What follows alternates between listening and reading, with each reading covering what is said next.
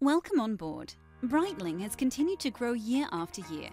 In 2018, Breitling Bahrain reached a record growth of 30% in value, making it our best performance to date.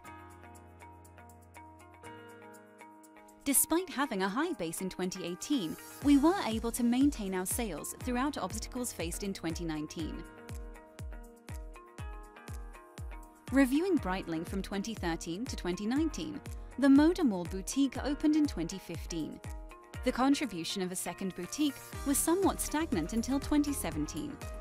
2018 saw the brand grow exponentially, with a record sale to date being achieved. The Breitling boutiques in Bahrain made a considerable global and regional impact given the kingdom's size. The opening of its second fully fledged boutique and service center at Moda Mall in 2015 added value in brand equity.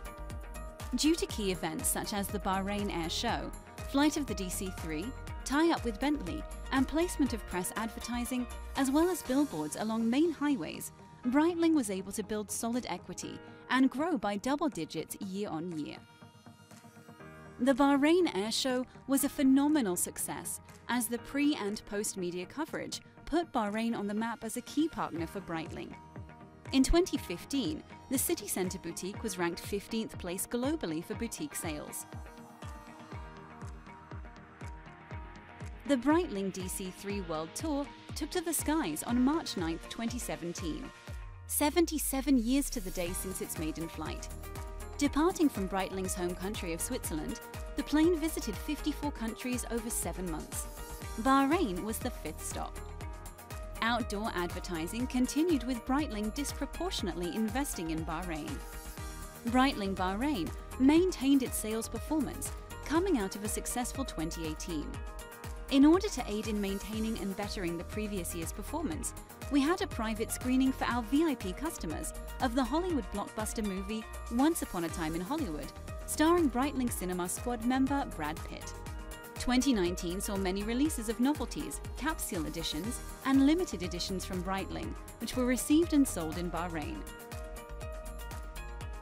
Despite the low footfall compared to 2018, exacerbated by the implementation of VAT, which negatively impacted Q1, we were still able to service all our customers and convert most of them into buyers. 2018 being our peak year, we were still able to maintain our overall numbers on that high base throughout 2019.